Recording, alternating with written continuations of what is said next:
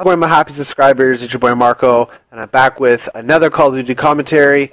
Before we get into what we're talking about, I just want to say thank you, everyone, for the support I got on my previous COD tip video. I was so happy about the results. I was really hesitant about what I was going to get for results from you guys. If you guys are going to like it or dislike it, I was just so happy on basically the results. It was my first time ever doing that kind of thing. I did coach in the objective back in Black Ops 2, but that was something totally different than what I'm doing right now. Basically that video, the tip video, and all the future coaching tip videos you guys are going to see are basically first-hand problems that one competitive player would have or a team would have when playing on a competitive setting. So I was happy. It was an 18-minute video. That is very long. That's 3 gameplays more or less. I was very hesitant about the results. I didn't know if you guys watched the full thing, the full 18-minute video, or only half of it. But if you guys did watch the full thing, I really appreciate. I got almost about 40 views on it, and then also I even got likes and comments, which was my primary goal. To get comments and people liking the videos, because this series can actually end right after this upload. I can't make any more videos until people come to me with their problems in the competitive setting. So this series is basically all on you guys. I don't want to put pressure on you guys, but if you guys like this kind of series, I know there's only 2 videos, but if you guys like this, make sure you definitely leave your comments in the section below saying that you liked this video and whatnot, so I can keep uploading this, because this is going to be based on my subscribers. That's one of my primary goals for this year, is to get people to comment more and to like my videos more, because I can get the views. I just struggle on the comments and the likes, or the rating system, I should say.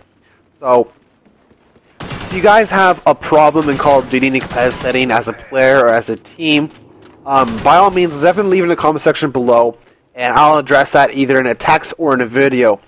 To get it addressed into a video, if it's like a problem where someone puts down in the comment section below, says, my weakest game type is domination, I don't know how to capture the objectives properly, can you help me out with this?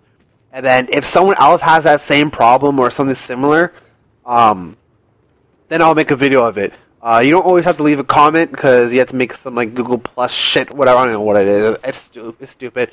But if someone has the same problem, if you don't want to leave a comment, that's fine. Just leave a like towards that comment. Like someone put that comment down there, and you don't want to type anything. You just click the like button on that comment. I believe you can do that, and then I'll know more than one person has the the same problem. Also, if it's a map, like say for example that specific problem, no, I can't secure objectives in domination. If it's a certain map, please put the map down so that I can go work on it firsthand. Because if not, then I'm just gonna do Strike Zone. That's probably basically what I'll do. I'll try to open up to other maps as well, but Strike Zone is the easiest. And every coaching tip video is gonna be different. It won't consist of bots all the time. It's just these 2 the first one and this one episode. It's gonna be consist of bots. Might be some other ones that will also consider bots, but usually it's just gonna be about me running around the map, or I'll have a friend, or even I'll have subscribers help me with this. That's another idea that I have. First off, I want to say sorry if I stop every now and then. This is a long video, and I will be taking some water with me. So if you hear me silent, I'm probably drinking some water. So, definitely leave in the comment section below your problems and whatnot. I can fix that. I've been a coach for about almost 2 years now, so I know all these problems. I know how to fix most of them. So definitely please let me do that for me. I really appreciate it. But I'm just rambling on. Anyways, let's get right into it. So, if you guys can't figure out right now, this is another test, obviously. And if you didn't see the kill feed or the way I'm killing people, this is headshots only. Now this test is called the shooting test. Basically what the shooting test does, it increases your in-game accuracy to make basically improvements for your gun skills. And the main problem that competitive players have, this goes for actually not even competitive players. This is a big problem for every single Call of Duty player out there. Either when they first started or even now, if they've been in the Call of Duty scene for quite a while. The big problem is that people don't shoot at the chest level; they'll shoot at the stomach and below, which is a big problem because it takes longer to kill if you were to shoot them in the head. It takes if you shoot them in the head, it kills them a lot faster. Sorry, I'm drinking so much. My throat just got really dry for some reason. I don't know why. The air in my room is really dry, so hopefully that my throat can stay moist so I can talk longer.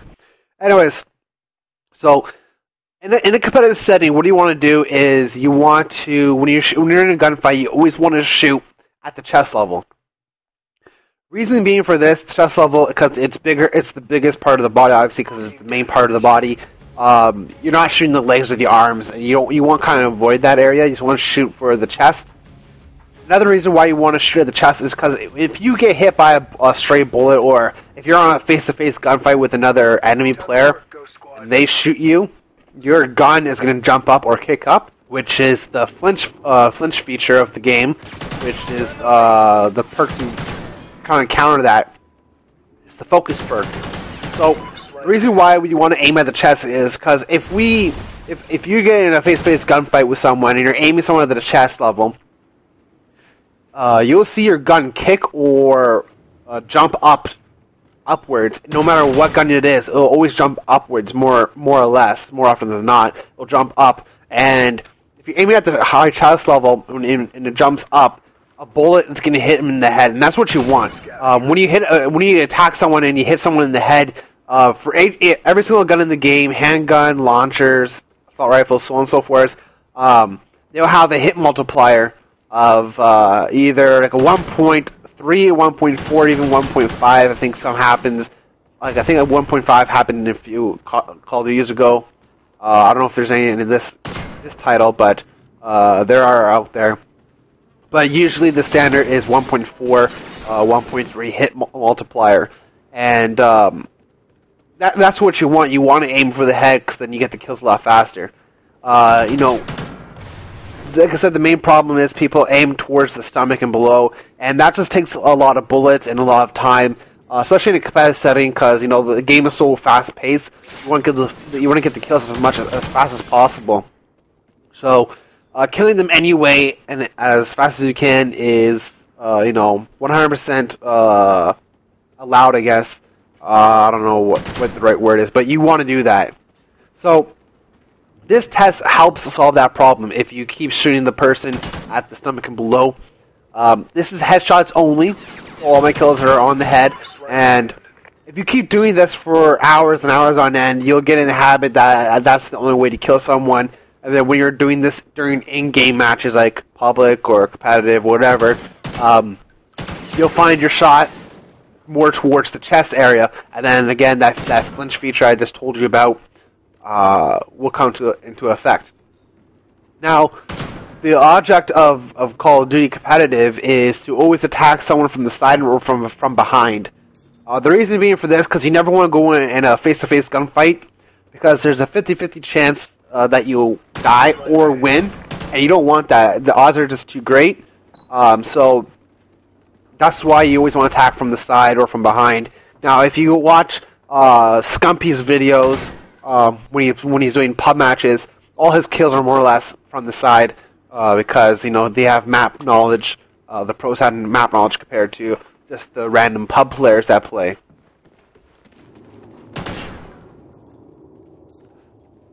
Alright, sorry, I was drinking again. Alright, so this test is basically the same principle as the killing test. There's 3 rounds. The first round we just saw, we're watching the second round right now, and the third round's coming on. And then there's 2 sets of this test. There's the beginner, and then there's like the advanced, intermediate kind of level thing. The beginner level is... The beginner and the advanced level starts off the same way. The only difference is on the third round. So the difference between this test and the killing test is that the bots there's less bots and there's headshots only. and you want to control your shots. You don't want to spray. You want to try to control your shots as much as possible. Wow, my room is just fully dry. I'm sorry about this, but I'm like out of breath. My throat is really dry for some reason. I need to get some oxygen in here. But anyways, I don't want to, freaking talk about my shortness of breath.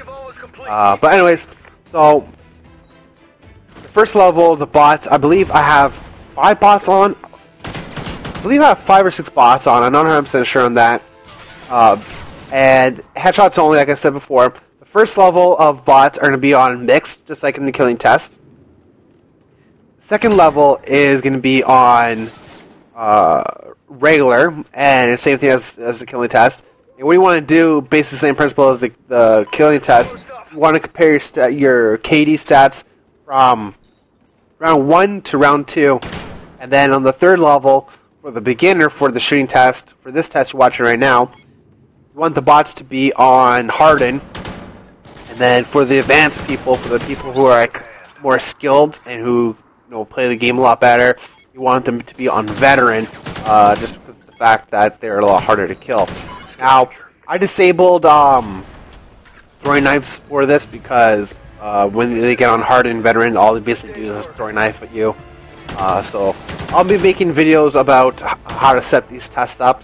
You guys can do it on your own. I know from the last video, some people said that they're going to try it out. That's great. I know. Hopefully that these tests helps you. As I said in my previous video, that these tests have like kind of rapid results, and that's really good. So hopefully, you guys can see your results right away. So again, from basically from the killing test to the shooting test, the test you're watching right now, you want to compare round 1 to round 2, your KD scores. You want to keep round 1 to round 2 KD scores or your kills around the same as well with the deaths. And then from the third round, you want to get half of each. So for example, if in the first round I get 42 kills, and then the second round I get 40 kills, and then say the first round I get 20 deaths, second round I get 21 deaths or 19 deaths, whatever like that. In the third round, you want to get 20 kills and 10 deaths, so half of each. And then you want to add up your kills and your deaths, and you can see your total kill-death ratio from the full 3 rounds. And then again, just keep doing this hours on end, and it'll just get in your head that this is the only way to kill someone.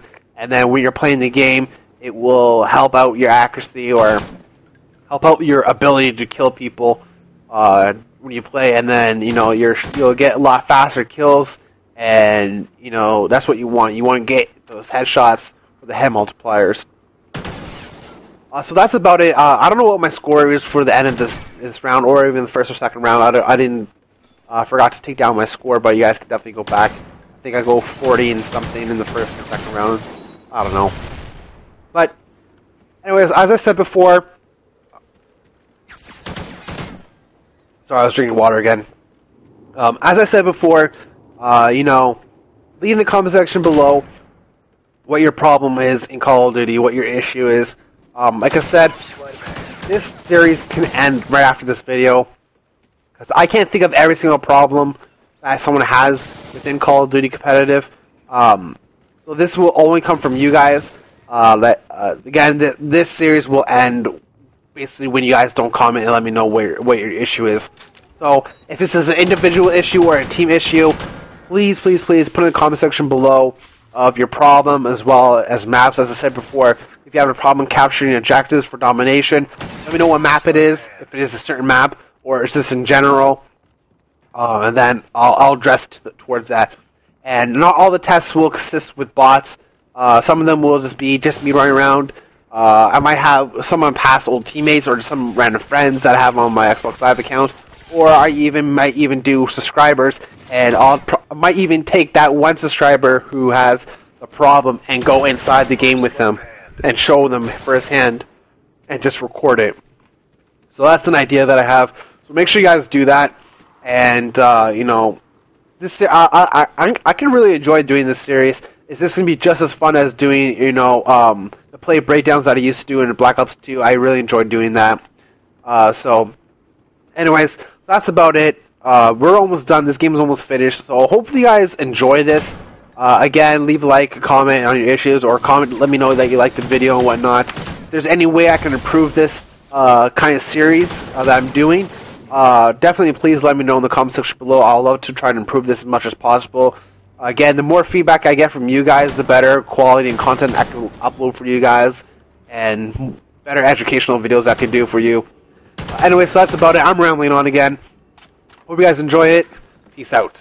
Sleight of hand.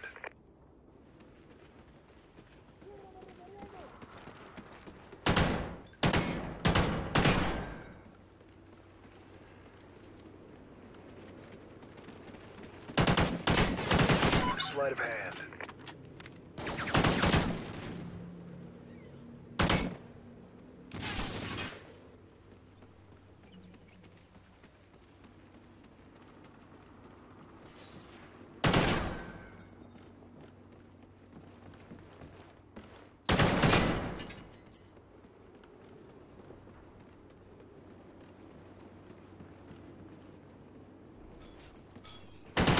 Sleight of hand.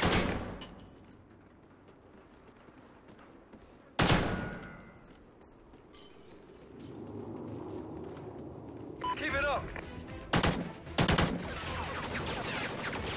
Scavenger.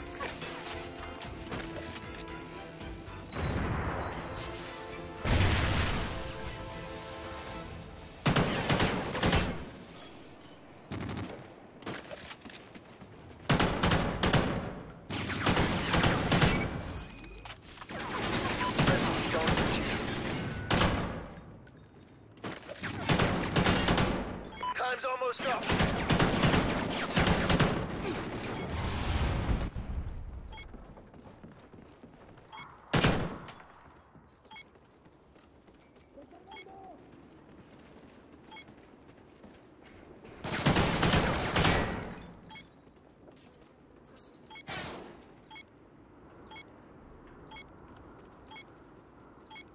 Sleight of hand.